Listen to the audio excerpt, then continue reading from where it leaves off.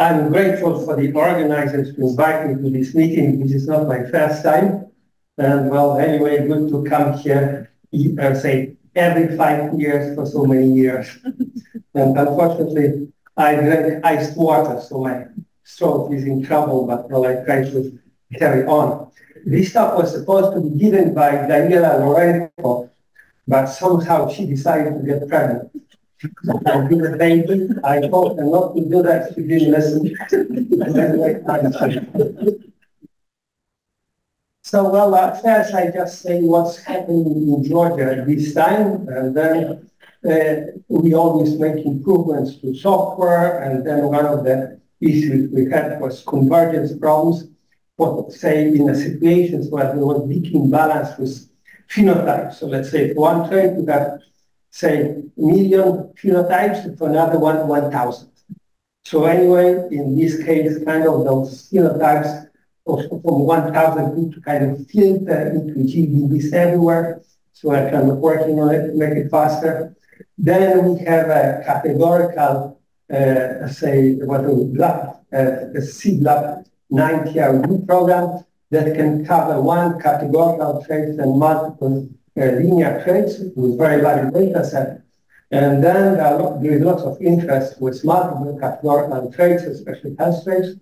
So we're looking into a new method where we can have a large data program with multiple categorical traits that is based on an EM approach that was, I think, presented at this meeting perhaps 20 years ago by DeQuas. And then p-values in GWAS with national data sets. For applications, now we are kind of trying to apply single step in dairy with a contract, and then Andres Legara was hired by CBCD, he's working hard on it. For everyone is interested in disease resistance, so we have a project on canalization for disease resistance, how to somehow find which animals are more disease resistant without having extra data. And then I have topics that kind of I'm excited just by myself, and then I'm not sure whether I should be excited, I should be retiring anytime soon, but sometimes one is excited by something. So this is potential negative effects of genomic selection. It's kind of a new topic. And then with that comes parameter estimation with large data. So what's going on? We can apply REML to kind of baby data sets, even 20,000 genotypes. If we have 500,000 genotypes, we can do it, and there are big changes in parameters happening. So question is what to do.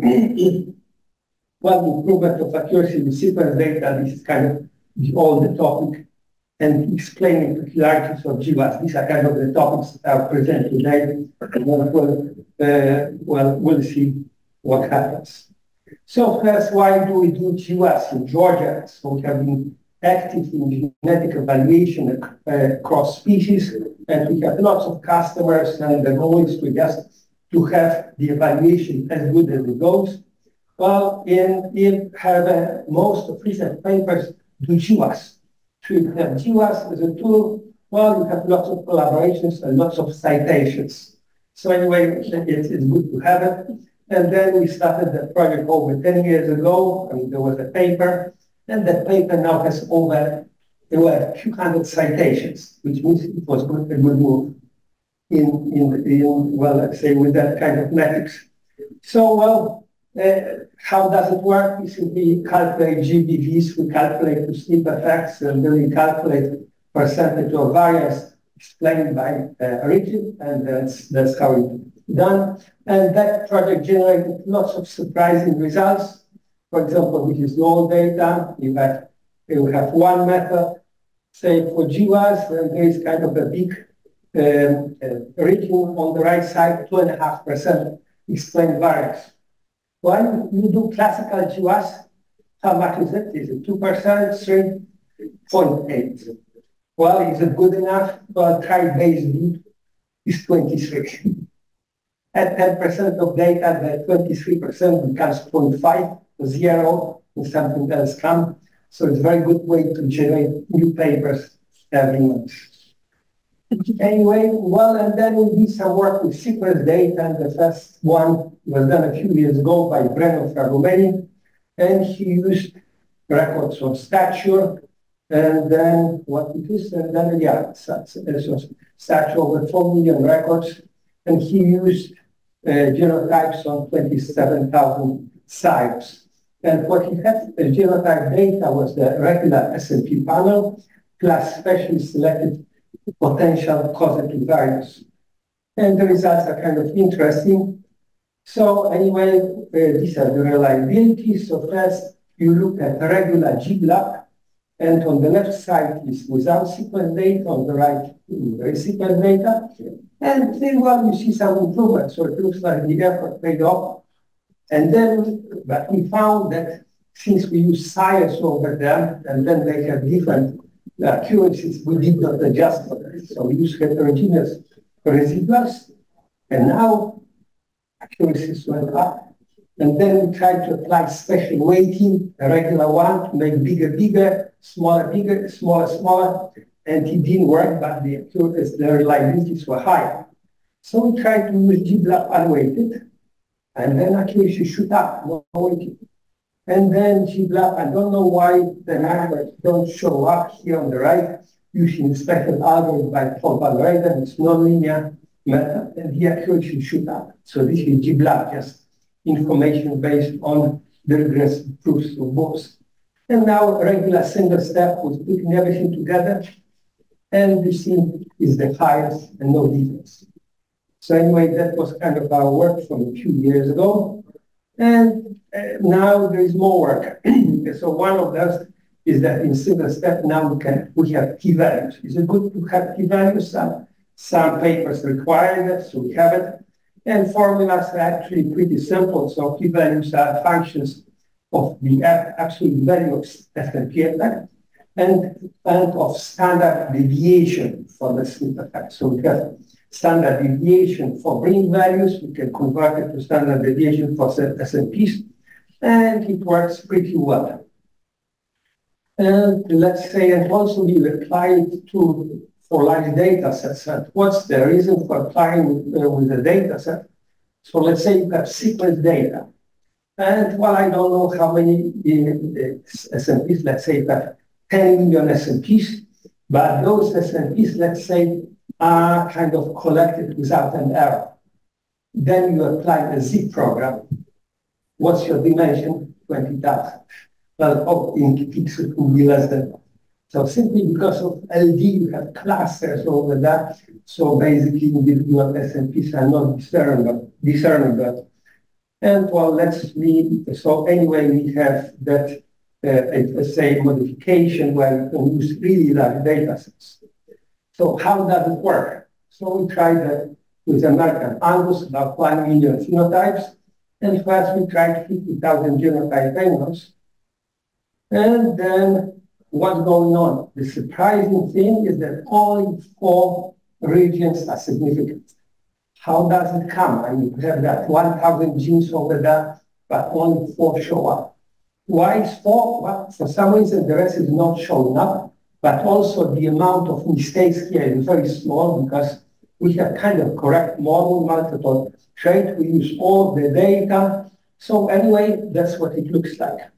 What happens if we have 500 genotype animals in the analysis? Can we do that? Well, we can do it. And we gain 2 extra points. So anyway, so what we see here is that with large data, how clean those plots are. And the second is how few things we have detected. Is it real or is it not? And then there was a recent paper in GSE on somehow, a month, let's say, was that GWAS over many lines. And I think that was in beef. And they had more or less the same result, very few points. So anyway, well, we still had one extra project where we're using sequence, and that is using data from the Roslin Institute. So what's the story over that? I mean, at one time, John Hickey initiated a project with partial funding from the government and partial funding from companies to somehow acquire genotypes from large companies and then impute them to sequence. And he was extremely skilled in attracting people. he had over 20 students of those posts, just one person. And then in the end, we ended up with re-analyzing this data. So I'd like to share some of the results. So, well, in that project, there were 6 lines, and then M are maternal lines, and T are terminal, paternal lines. And you see the biggest one is about 100,000 genotype animals. Well, sequence small numbers close to 1,000 each, and then imputed to a sequence. And then what happened afterwards? Well, there were lots of traits over there. And then let's look at just terminal line 1, 2, 3, and the 3 has almost 1 million phenotypes, and the first 2 are just 1/3 of the cell. So, well, let's see how did it work. So what did they do? They found about 20,000 variants and about 10 million segregated across lines. So, well, what they did, they just partitioned the genome into windows, and from each window, I think there were 40,000 windows, they selected a SNP with the highest value. And that method was called top 40K, if I understand that well. And then, so why 40K? Because the regular chip was 40K as well. And then they also tried to find only the significant SNPs. So they have the regular chip, 40K, and add over that significant SNPs, and finding kind of pseudo-causal variants. And well, what they did, they look at the accuracies of GDV and say, and single line and multiple line, and I explain what's going on, and then also we compared our results with that from Roscoe. So this is the prediction accuracy for 2 traits. First average value gain, and the other is backfed, and just 1 line. And as you see, if we have cheap, we have accuracy of 0.5. And then we have 0.40, we increase accuracy by 0.01 point. And well, so anyway, the improvement is very, very small here. And then it does some other traits, and this is the other line, and the results are the same. And in a small line, actually, by using top SNPs, we are reducing the accuracy.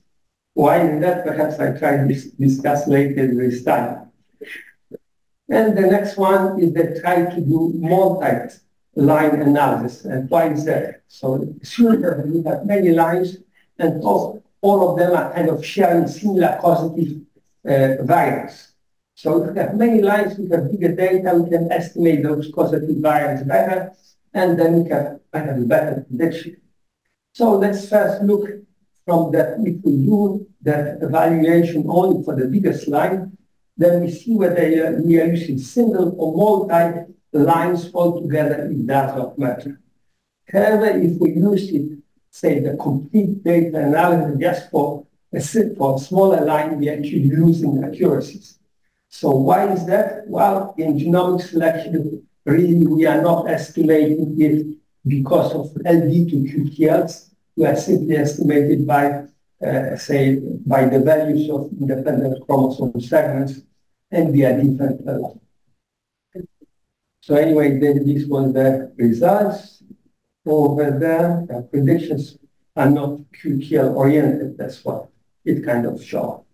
And then the next thing is that actually Roswell used another analysis with base R. And I don't know whether all of you know what base R is. It assumes that SNPs are in one of the variance categories, variance, relative variance, 1, 10, 100, 1,000. It completely ignores LR, or liquid disequilibrium. So anyway, here we have base R, and then with 2, so let's say first with the cheap. This is the cheap. Well, it doesn't show here. Sorry, I messed it up. So I think this is showing. So anyway, the chip alone, 55 accuracy, and then with sequence data, we actually increasing our accuracies here. And now let's say what's going with single step. Now we are using complete phenotypic data, and with base R, we just using phenotypic data for genotype animals, and as we see, not much is changing. So anyway, it's kind of interesting what's going on, and it would be good to go a little bit deeper and kind of gain some understanding why such things are happening. So what we have found is that we have little or no genetic sequence data, even so it contains information for sure. Then we also know that in GWAS we can do two types of GWAS. First, as percentage of variance explained by 1 megabase or by p-values. So which one is actually better, and why is it 1 megabase? So if it's 1 megabase, you want to find a causative seq, we have a chance of 1 million. Why people don't use 100K? Why don't they use 10K? Perhaps if they don't, they have a good reason to do that. And then we see few regions explain more than 1% of additive variance. So does it mean there are no major genes or very few genes or whatever? It's not clear. Well, since we have a very effective selection over many years, it means that there are genes over there and selection is effective, but somehow not many major genes. And also there is peculiarity in publishing. So we have small studies, we detect lots of things. We have big studies, we don't detect much. It's kind of contrary to your expectations. So perhaps I point you to a paper. First conception rate on 2,000 Holstein heifers. It's a NIFA-supported product. So what is it? Is it good to improve conception rate in Holstein heifers? For sure it is. But there are some kind of, let's say, fantastic results. Usually this trait has fertility of 1%, and they estimate it at 36%. Isn't this wonderful? Well, magic. And then they identified 146 unique loci. I think I had it kind of misspelled in the paper. They upped that number to 300. So anyway, well, and then if you look at those kind of points, the points are kind of random. There is no LD shade whatsoever. So anyway, this is small data set. And this is a big data set, GWAS on almost 300,000 Holstein cows. And we see a couple of points, all with LD trail and so forth. So what's going on here? And my former student, Ivan Pocnik, who is now faculty in Edinburgh, started a simulation project. What he did, he simulated a population with 100 identical QTLs. It would explain 1% of the genetic variance, and each will be equally spaced. And then say if we wanted to have a Manhattan plot, that was our expectation, 100 points. What he got is kind of random stuff. And this is Manhattan plot based on SNP values. So he thought, well, let's move to p-values. He moved to p-values, not much happened. So what to do? And the project, well, is that since he got 100 identical equidistant QTLs, he could average them out. The noise would average out and something would show up. And that indeed has happened. So well, we have kind of a curve. Well, why is that curve like this? Does it follow anything like that? Well, and then you start reading books, then on LD, and then we try to apply pairwise linkage disequilibrium curve. And in fact, it fits fairly well. And then say R square close to 0.9, so it's a kind of pretty good match. And then you can kind of link the width of the curve to effective population size. And then also find out, say, if you want to account for 80% of the QTN variance, how wide is this? And then it depends on, of course, on effective population size. For cattle, it will be about 2 megabases. So 1 megabase is what people use, it's pretty good. In chickens and pigs, it would be about 5 megabases. So you have one QTN, and its effect extends very, very far away. So anyway, that was Ivan's contribution. And what about humans? 15K. So finding QTLs in humans is very simple. In animals, it's not that simple. So that's part of the story. And just, so what is Manhattan plot composed of? First, we have signals from QTNs that would look like that. They would be pretty wide signals. And if they are close QTNs, well, they would kind of overlap. Then we have signals to the relationships. And then they are very strong. They also have their peaks. They could be mistaken for QTL, but they are just relationships, and they contain most of the information in the genetic evaluation. And finally, there is noise. And then in the end, we have the combined Manhattan plot. How does it change with data? Well, if you have larger QTN, then somehow that part due to QTNs will be bigger. And then if we have more data, then the noise will be much smaller. So, well, so why single step accounts for QTN? And then simply if we have that kind of response to one QTN, we find that a couple of SNPs actually can cover the curve and can account for it. So we have really large data sets. We don't really need to find QTNs. We can simply, let's GBLAT do it. And then just as an illustration that say with small effective population size is hard to detect something, there is a simulation study of sunborn done in our group. And then what he was showing here is that through effective population size 20, almost nothing is visible and signals are very wide. If you have effective population 200, things are a whole lot better. What are the effective population sizes? Well, those that we try to estimate about 50 in chicken and pigs, about 150 in horses, about 100 in angus. I don't know what they are currently. And then why have we identified so few QTLs? So it's kind of my hypothesis is that if we have unselected population, it shows a distribution of genes from largest to smallest. So we have a few genes with very large effect here, and lots of those with a very small one. But then we do selection year round after round after round, and then all the good genes kind of become fixed. So then the number of those who are left is not too big, and why they are left? Because they have pleiotropy. Otherwise, they would kind of be fixed.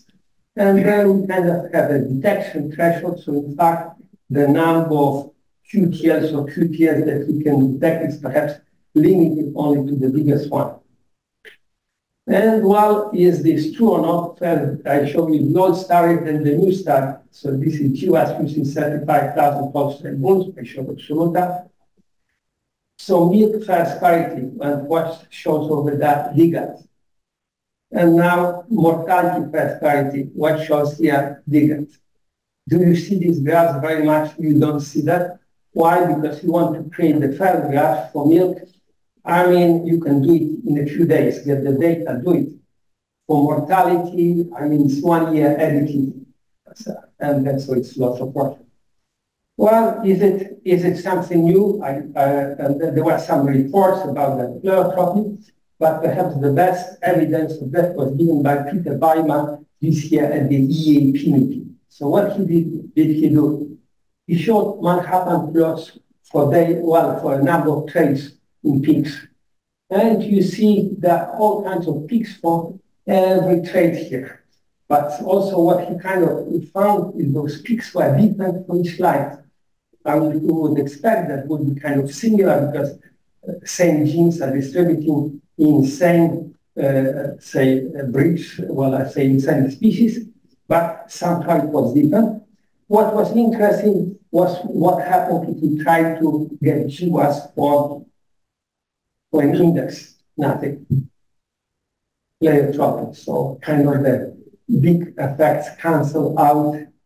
So in the end, I mean, if you want to find kind of big genes in individual traits, it's okay. If you want to find in an index, well, it's not as good. So anyway, I think it was an interesting study. So anyway, that's my first part of the talk. Do I have a few minutes? I think I'll assign myself a few minutes. So, well, conclusions, QTN profile is wide with small effective population size. And if we have large signals in GWAS, they are most likely due to many reasons. And then if there is no LD curve, perhaps it's a false detection, and especially they happen with imputation. Then large QTL show pleiotropy, and then QTL is not visible in the index. And finally, single step accounts for QTL with large delta. So, well, now I move to the next topic, possibly negative effects of genomic selection. So this is kind of my new topic I'm excited by, and then for GIF, perhaps it only has limited relevance at this time. We'll see what happens in 5 or 10 years. So I just want to present the story.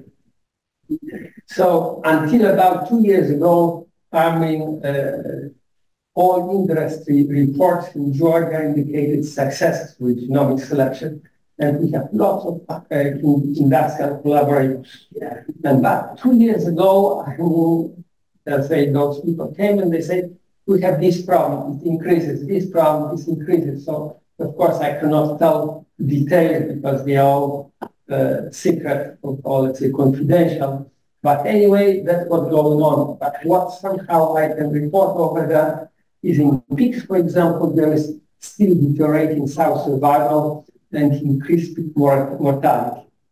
In GIF, I've been told that there is deteriorating feet and legs, and you know it more than I do. Anyway, and in dairy, the new problem is short teeth and increased calf mortality. And, well, of course, increased sensitivity to heat stress. And then all across species, there is the deterioration of disease resistance. So what's going on? Is it real, or is it a fact of genomic selection, or is it something else?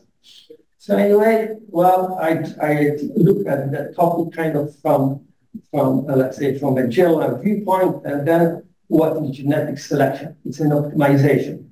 You gain something, you lose something. So you gain on traits that you select, and you lose on traits that you do not select that are antagonistic. Well, do you lose in the end? Not necessarily. If you lose on traits that are no longer important, or you provide kind of management, then in the end, the effect is good. So, well, what is the history of selection strategies over time? Well, of course, we know there was a domestication event over many, many years or centuries or thousands of years.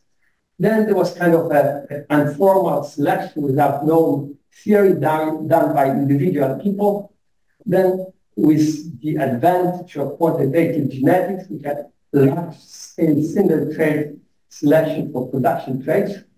Then in around 1990s, reality changed that to multi-trait selection with fitness traits. And finally, we have genomic. So let me show perhaps what's going on with adaptation. And I don't know how many of you know the book Dance, Germs, and Steel by Jared Diamond. I think that should be a required reading for an animal science major because, well, it has lots of interesting information, how things develop on Earth. And one of those, they say, well, how out of perhaps 1 million animal species, only perhaps 10 have been selected as farm animals. Well, this is, I'm telling this story not that is excited. Well, second, why animals show heat and humans don't show heat? Well, anyway, it's kind of adaptation mechanism, but it's very good book. And then the second one is genetics of adaptation, domestication. And the paper looks at kind of changes with adaptation.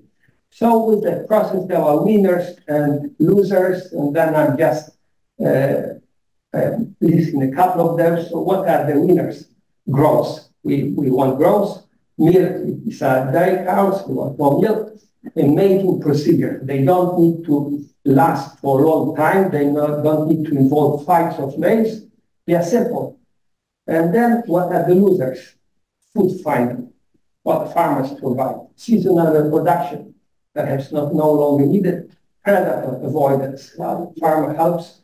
And strangely, brain size has reduced because it uses energy. So if you want efficiency, we don't need big brains.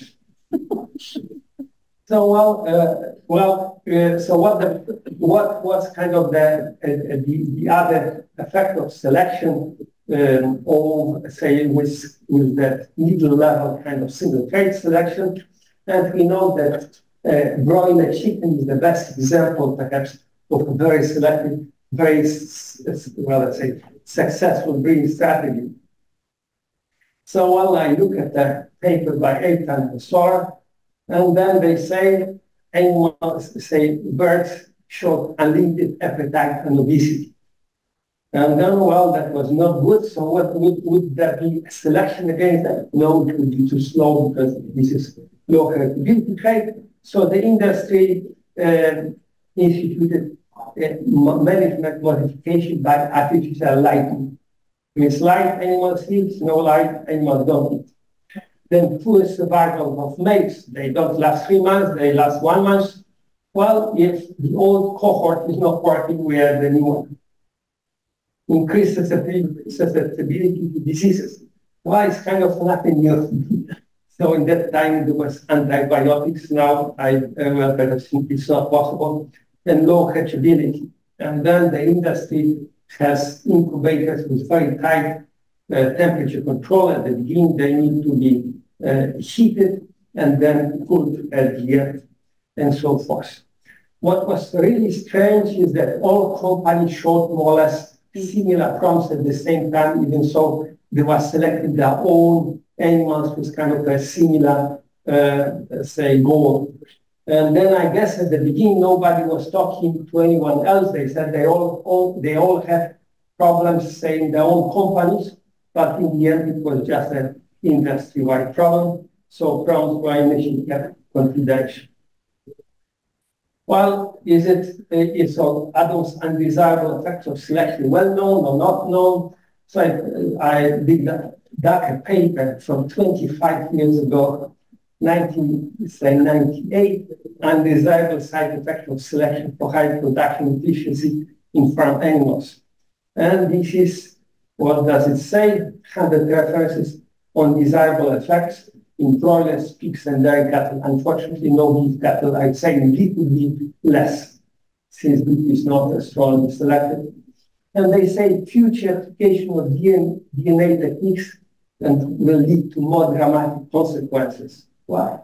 Unless we put things into a selection interest. So, that's actually what the industry did, and I'd like to show what's going on with the genomic selection. So let's say this is the old single trait selection. We have production, say we have selection for production. Production is going up. We have raw fitness. Well, raw fitness is antagonistic trait, needs to go down. But we have our management guys working, they come with new methods. So things are improving, but realized fitness still declines. And for some time it can be tolerated, but there is a point where it can no longer be tolerated. So we have multiple trait selection. So what's going on is raw fitness now doesn't decline as much. Management is the same, cannot be improved. And realized fitness now can be somehow constant. It's no longer deteriorating. And what happens with genomic selection? Everything goes up. So production, trends for production go up. For low heritability traits, accuracy do not go up that much, but antagonistic response or correlated response is still strong. So we have bigger declines, management the same.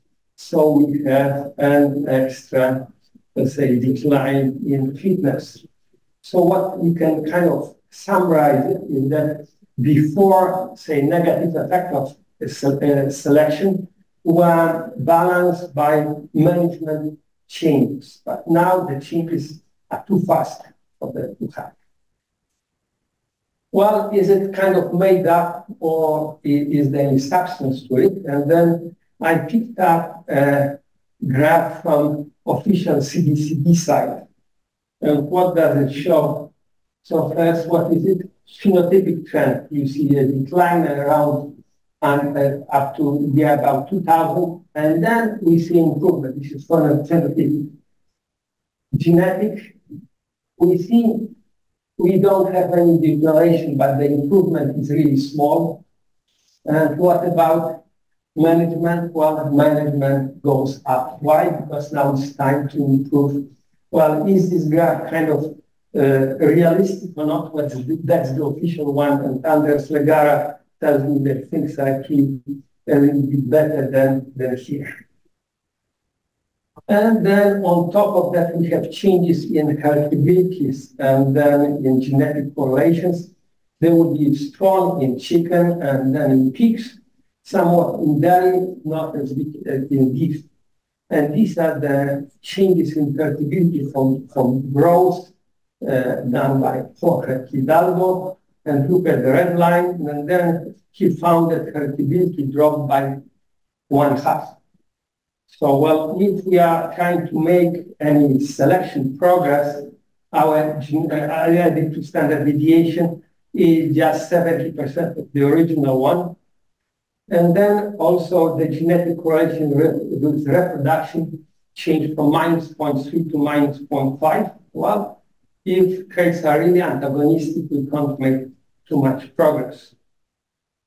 So there are many reasons why this is happening, and this is kind of a very good area for research. So what are the reasons? Bulmer effect, which is the natural one, but changing resource allocation, which is a bigger one, changes in gene frequencies, trait definitions, traits that were before and not the same ones, G by E, recessive, you name it. But I see a number of PhD dissertations here. And what to do about it? Well, first, I mean, if we see any problematic trait, we need to start on standard reporting. And then we need to update the selection index. We have the selection index, but using unrealistic variances and covariances, it doesn't help us much. And then also we need to focus on traits that need help. So I'm just showing which traits may need help. So let's say, look at heritability over time. Well, if it's constant, well, let it be. But if it's declining, it means something is going on.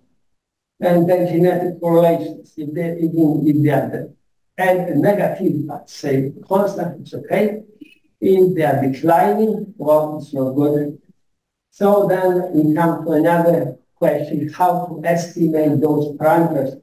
And then, well, the simplest one would be to use deep sample or REMO. But then, by this definition, estimate variances for the base population. And we don't need base population, we need the large generation. Can we do that? Well, anyway, I would say that this is a topic for, again, a couple of PhD dissertations. I tried my work a little bit, and then I mean how to do it, and then how to do it with national data sets for any number of traits. And then, so how does it work? So perhaps some of you know the formula for accuracy by productivity by Anders Legara. So what is it? This is, so what is it? This is accuracy is predictivity. Predictivity is correlation of adjusted phenotypes for one animal based on bring values obtained without that phenotype. And this is all divided by square root of predictability. You can also find theoretical accuracy by Detweiler, and that's based on the number of reference population, fertility, and also number of independent chromosome segments or effective population size. If we merge them both, we come with this formula. Well, C is productivity. Is it a good formula? I tried to apply it to a couple of data sets, and I just showed one. So this is what we have near to Holsteins. I have 580,000 genotypes, that's about 10 million phenotypes, if not more. In a validation, about 400,000 animals, assumed chromosome segments 15,000, predictivity 55, initial heritability 35, calculated heritability 0.33. Well, somehow it works. It will be good to 5 decimal digits, I would not say, but it may be better than, or perhaps there is no alternative at this point. Can we do genetic correlation somehow. And then let's say this is the productivity, and this is productivity from trait I to trait I. What happens if we try productivity from trait I to trait J? Will something show up? And then, in fact, something show up. What shows up is a formula for, say, genetic correlation. So we can have a formula for the genetic correlation based on productivity. And we have a number of people in our lab, including my Kate, who is here, who are working on testing this method. But this is just the initial stage of the project. Well, time for conclusions. So response to QTL is wide, and for pigs and chickens, several megabases. And perhaps if we don't see LD trail in Manhattan plot, perhaps it's false QTLs. And then single step accounts for QTLs with large data. Then if we have really good QTLs, they are perhaps already fixed in traits under selection, not necessarily new fish or new animals that have not been selected, they are still distributing. But for traits, for underlong selection, perhaps all those good QTLs are fixed. And then if we find something, most likely there's player tropics, so we need to be really careful. And then there is potential negative effects of genomic selection on fitness traits. Why? Because we have faster correlated responses and potentially antagonism is increased. Is it more? Well, and then we need new methods to estimate genetic parameters. And I heard that Mark Talman was working on something new at the Clay Center, so this project is very much welcome. Well, I think I'd like to credit people in the lab and outside of the lab, and without whom the work would not be possible, and especially Daniela Lorenko, who is kind of leading the group while I'm kind of devoting more time to curricular stuff. And then lots of sponsors to provide data and then discussions so that in the end, if we have hypotheses, we can test them quickly and we can come with some good answers that are good for everyone. Thank you for your attention.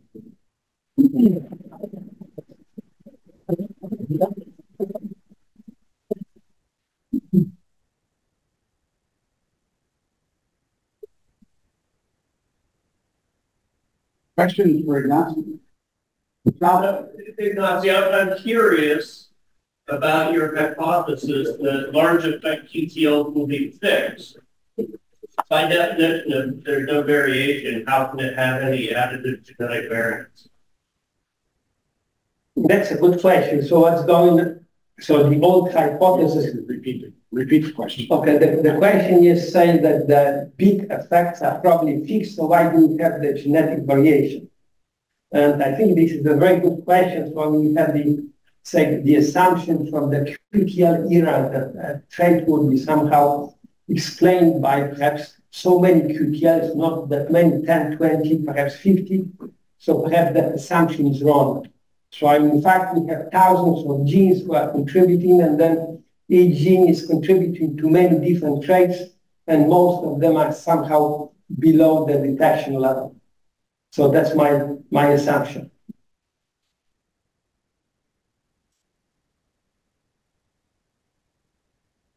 Yeah. So Ignacy,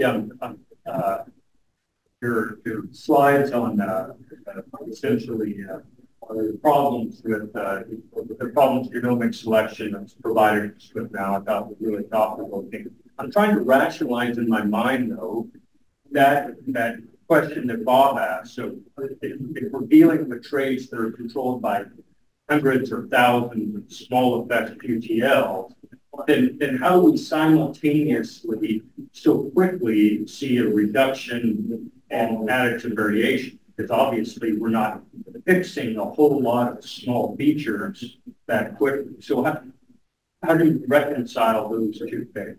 Does that make sense?